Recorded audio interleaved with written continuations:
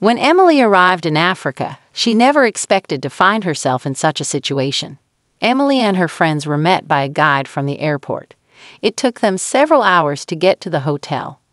The jeep tossed and swayed from side to side on every bump.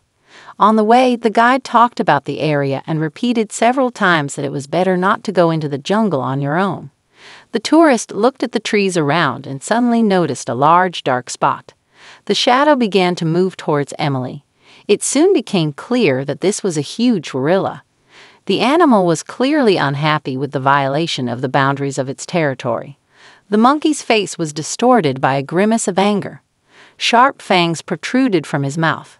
Suddenly, the animal shook its head and began to approach again. Emily jerked to the side, but pain shot through her leg. She remembered the main rule when meeting a bear: pretend to be dead. Emily lowered her hands and lay down on the ground. She hoped that the gorilla would quickly lose interest in her. Emily closed her eyes and tried to breathe as quietly as possible. Soon a sniffling sound was heard above Emily. The animal walked around Emily in a circle, sniffing carefully. The gorilla touched Emily's arms and legs. When it touched her injured ankle, Emily could not hold back a muffled groan of pain. The beast immediately withdrew its hand and then abruptly threw Emily over its shoulder and dragged her somewhere. Everything inside Emily broke down. She decided with horror that she was being dragged into the lair to be eaten for lunch. At this moment, Emily regretted her lack of preparation. She had no idea what gorillas eat and didn't even do any research on the fauna before the trip. There was no question of resistance or escape. Therefore, Emily grabbed onto the thick fur on the animal's back so as not to fall to the ground. The gorilla dragged Emily into a small cave and threw her to the ground. The girl hit herself painfully, breaking the skin on her knees and palms. She immediately turned to face the animal and pressed her back into the stone. Emily tried to become small and inconspicuous, but she could not press her injured leg. However, the gorilla didn't care much about this. The beast settled down near the entrance to the cave and watched the rain. The animal did not approach Emily and did not even look in her direction. Emily stirred. Without waiting for a reaction, she decided to escape. Emily knelt down and crawled towards the exit. It was painful and uncomfortable. She focused on the unpleasant sensations, so she did not notice the gorilla's rapid movement. The animal suddenly appeared in front of her, bared its sharp fangs, and let out a deafening roar. Emily's blood froze in her veins with horror.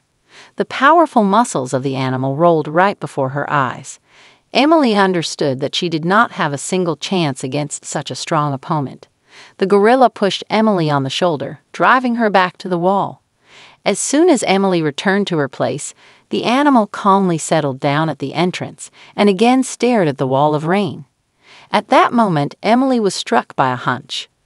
The gorilla was not attacking, but saving her. The beast took her to a safe, dry place and is now protecting her. Who knows what predators are roaming nearby? They won't go up against a gorilla. This means that no one will touch Emily. Then the girl breathed out a sigh of relief and remembered about the phone. She reached into her backpack under the curious gaze of the animal.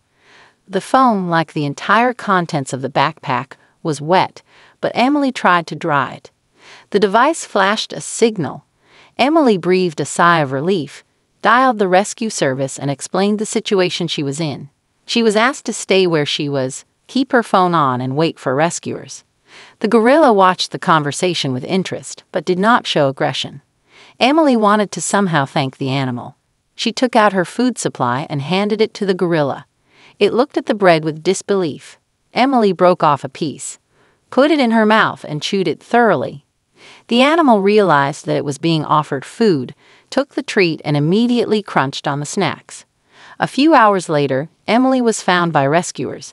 By that time, the fear of the gorilla had completely disappeared. When the beast turned towards the girl, Emily just threw her backpack over her shoulders. The animal lifted Emily onto its shoulder and carried her out of the cave into the clearing. The gorilla moved away, and then quietly disappeared between the trees as soon as people appeared nearby. The relief and gratitude Emily felt towards the gorilla were overwhelming. It was a powerful moment of connection between two beings in the heart of the African jungle.